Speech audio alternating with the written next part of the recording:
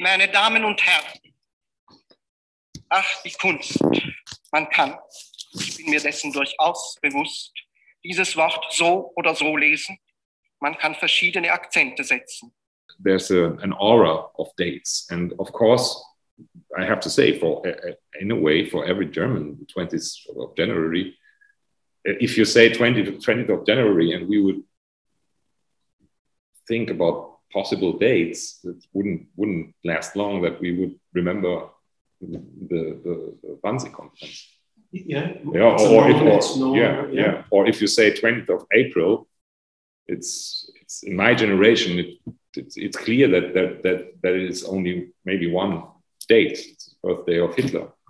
So in this sense, it's by accident, it's not by accident. So, but maybe this is exactly, it has something to do already with dates as such, that dates are in a way, that there is a contingency and not, and probably this is, by the way, the inherent dialectics of contingency and fate.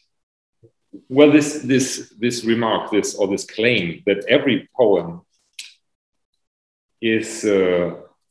comes from a date like 20th of January is of course a very strong claim, and therefore he already says perhaps. No? Celan says perhaps, but of course, at this point of the speech, one could really ask: is it really a serious perhaps?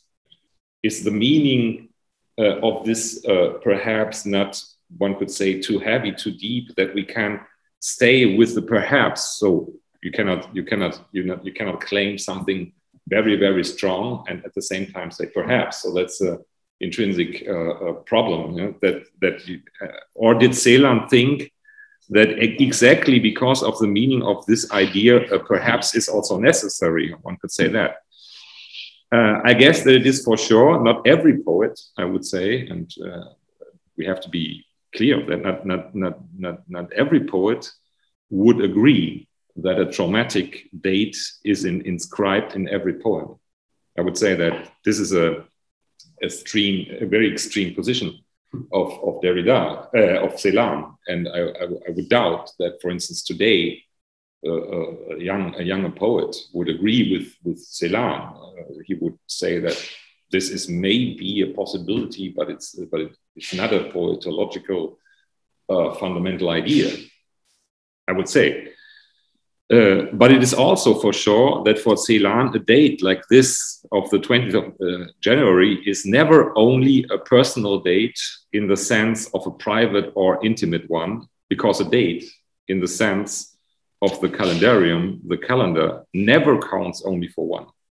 That is impossible. So if he says already something like that, that he's referring to a date, it can never be just a total intimate and private relation, because a date is not a private and intimate thing. So that's also involved or inscribed in this context. And exactly this is now the question for Celan. What is the origin of the poem? Or better, how does it appear? Is it the expression of a singular existence without or beyond the other? So that's involved in this question. Or is it written for the other, especially for the other, not only for himself, but especially for the other? The last question sounds nearly a little bit funny, but what poet poetizes only for himself or herself? It's already the point that no poet just writes poems for himself, in the sense that Celan would say, this is only my date. It has nothing to do with the other. Of course, the question of the other is already involved, and this expresses itself in this speech where he says, "But the poem speaks, but the poem does speak," like it is translated here. It's on page 180 in the middle of the page. But the poem speaks, or but the poem does speak, whatever. And this is, of course, important, that the poem speaks. And language, one could say, speaks never only for one. That's impossible. Even a conversation with myself, a conversation with myself would be one between two, in a way. So language never exists only for one human being. Of course, we have to be careful. A poem speaks, and in this sense, the other is present, already present when a poem speaks. But how? And Celan is very clear. It speaks, to be sure, it speaks only in its own individual cause.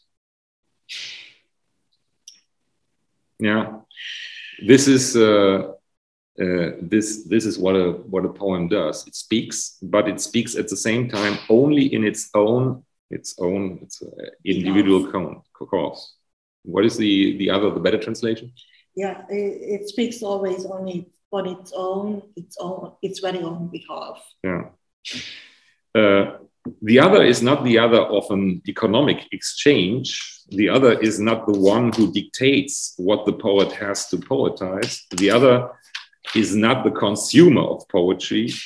Maybe the other thinks that modern poetry is obscure, what for Celan does not mean that the poet then has to be brighter in a way. Poetry is always free if it is true poetry in this sense. Every poem speaks in its own individual behalf or on its own individual behalf.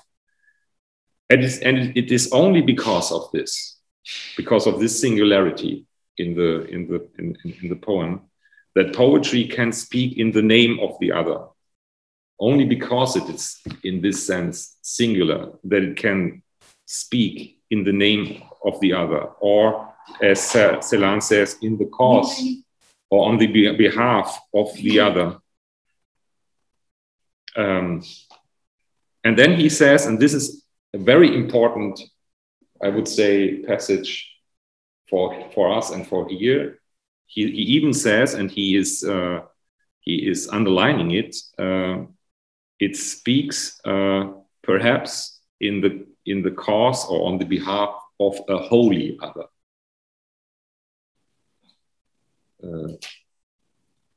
And this is, of course, very important. I would say a central passage in the speech, a holy other, or in German, in eines ganz anderen Sache.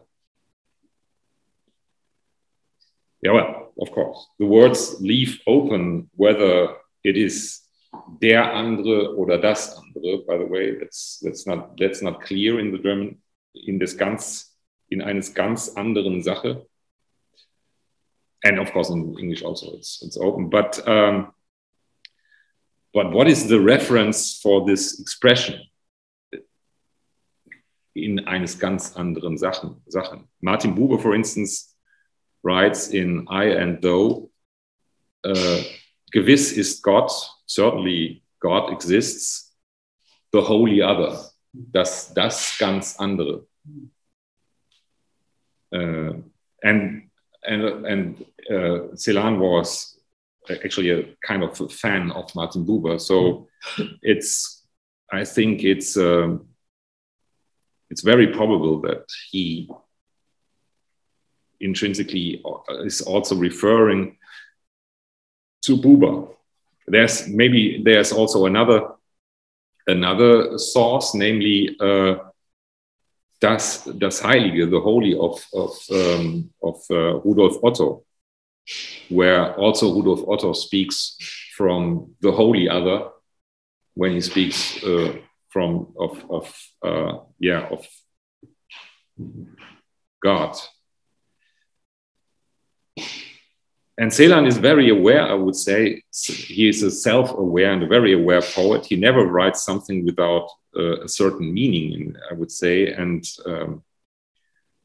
a couple of paragraphs later in his speech, he says, the poem wants to reach the other. It needs this other. And in German, Celan lets open the possibility that it is also the other in the sense of a though, though we will come to this.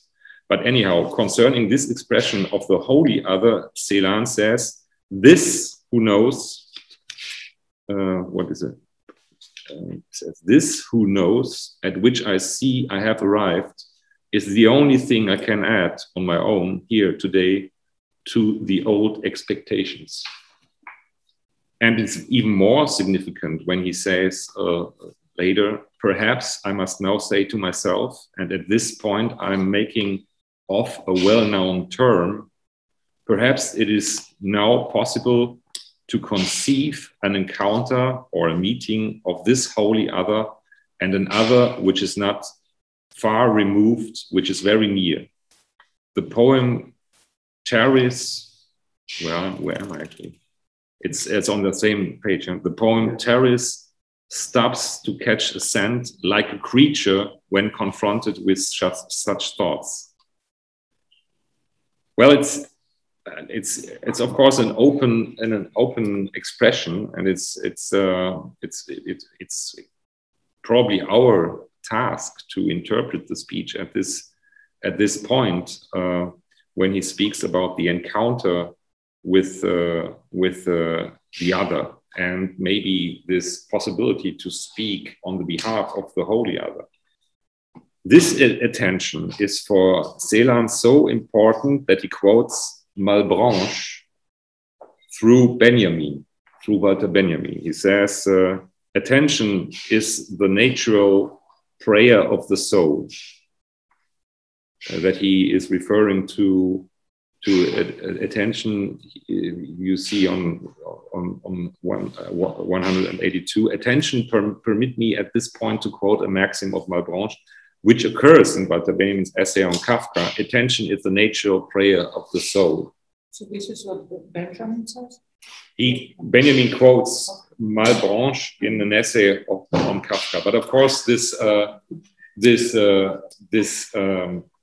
how could you say, this path he takes to this quotation through Benjamin and Kafka is not by accident. It's of course that he is inscribing himself in a certain tradition, that he is referring to Benjamin and Kafka as to whatever thinkers, writers who are important to him. So attention is the prayer of the soul. L'attention est une prière naturelle.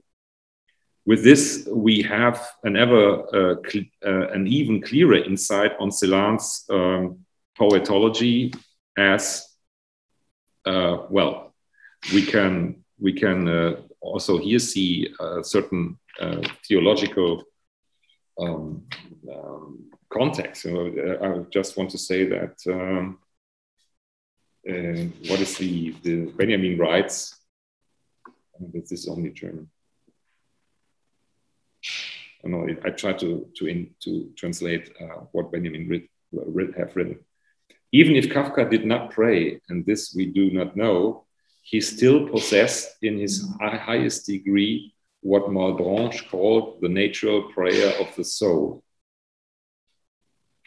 Attentiveness, he says. Die Aufmerksamkeit, attention. So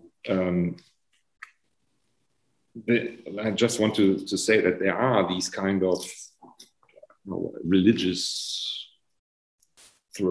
threads which are not clearly, of course, called religious. He is careful, and he stays probably in a certain distance to that topic, but it's not totally absent.